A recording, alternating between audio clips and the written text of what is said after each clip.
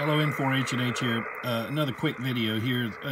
If you're wondering what power line noise sounds like, and I say this because, I have many viewers who are new to amateur radio. This is not terrible power line noise. My power company has come out and worked on the poles, but it's generally caused by loose hardware or dirt on the insulators, things like that. But that's, I'm on 10 meters right now. Not even sure if the band's open. I just tuned over here to check, but look at the S meter. That's my noise level currently on 10 meters. I am using amp 1. That would be, RF amplifier amp 1. So not maximum sensitivity, but you would call that normal sensitivity, at least for 10 meters. So let me turn it up a little bit and let you hear the grind. Now I'm going to engage the noise blanker in this radio. It's not a bad noise blanker here on the FTDX 5000.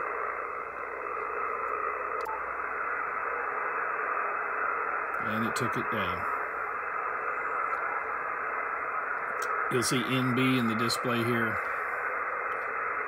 indicating the noise blanker is enabled. And that noise blanker will typically deal with power line noise. Now there's a second one. If you watch my display right next to where it says NB, it's going to add a W to it. That's the wide noise blanker. And essentially what that's for is to combat things other than power line noise. If it could be, these wall wart power supplies and things I've talked about in other videos. There are many other sources, wireless phone chargers, computer power supplies too, like for a laptop. But the wide noise blanker, only use that if you have to, because it does have a tendency, especially if you set it at too high of a level, to cause distortion. So again, there's the noise.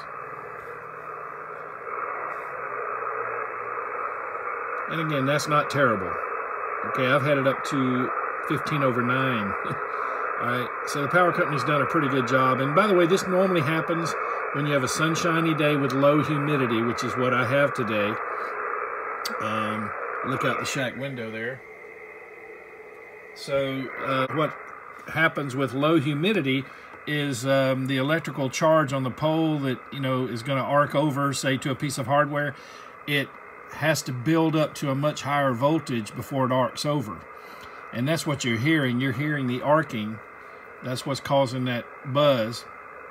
When you've got a higher humidity, there's moisture in the air, and as you well know from physics, moisture can conduct electricity very well. That's why you don't ever want to, drop a toaster into the bathtub, right?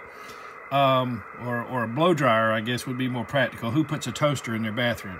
Okay, but the idea there is that at the higher humidity, then that charge doesn't have to build up as high before it just uses the air molecules, the moisture in the air, to jump over to the other, like I said, it could be loose hardware, whatever, but another path, looking for a path to ground. And so, that's what you're hearing when you're hearing this buzz. And the lower the humidity, the higher the voltage will have to build up, and in theory, you would have even more noise here. Now, the reason my noise level is low right now is because they have come out here and worked on a lot of the poles that are nearer to my house. Like I said, I used to have up here at about 15/9 on some bands when I had low humidity.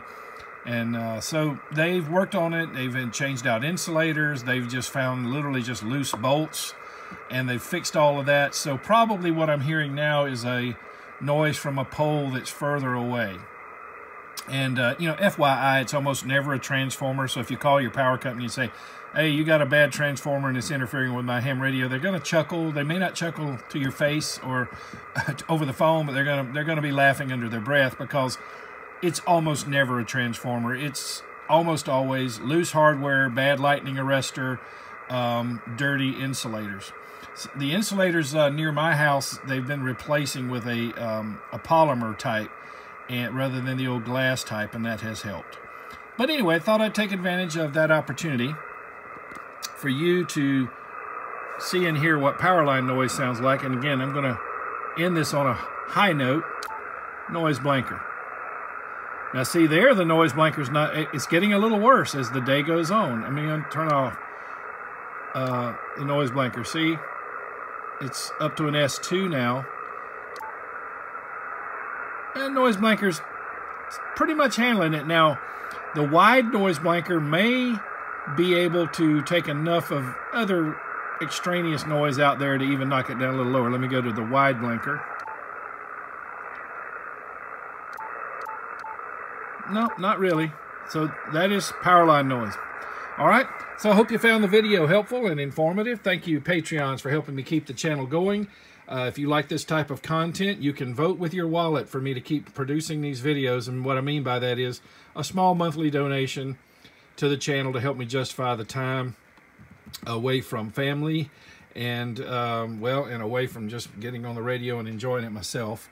I come down here, I get in the shack, and I see these opportunities that are, I think, teachable moments, and I guess can't help but shoot a video about it and upload it so that someone who might be struggling with these things can be helped by it. So if you like this type of content, consider becoming a Patreon supporter of the channel. Go to www.patreon.com/N4HNH. That's patreon.com/N4HNH. And don't forget, I've got a drawing coming up on a day of my choosing, and I'm going to be giving away the ZS6 BKW multiband dipole that I featured in a video a few weeks ago.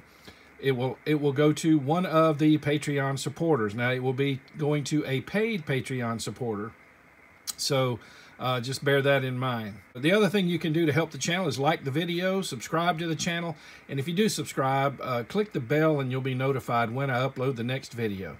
Hey, again, thanks for watching in 73 from N4HNH.